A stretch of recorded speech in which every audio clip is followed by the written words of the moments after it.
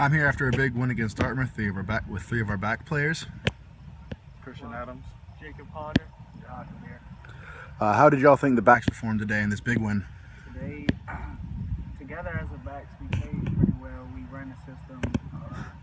We played a lot of free play, so we was able to run our system pretty well.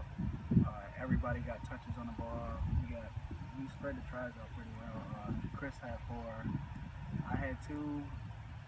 Louis scored something. Yeah, like everyone was getting touches on the ball. So we spread the ball well.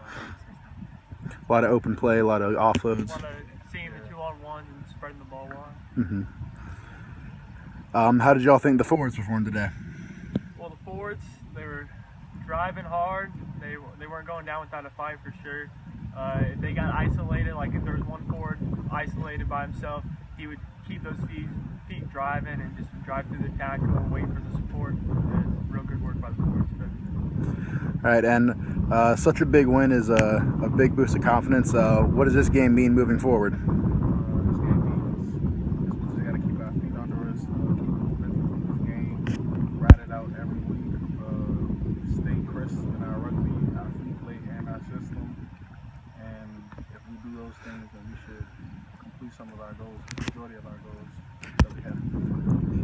All right, and watching the second side game, who should we look out for? Definitely. 2 rising stars on this team. Definitely. Justin Owens has some bright parts here Nick and there. Riviere too. Yeah, Nick. All right, thank you guys. I love you, Danielle. Albany, see you next week. Love you, mama.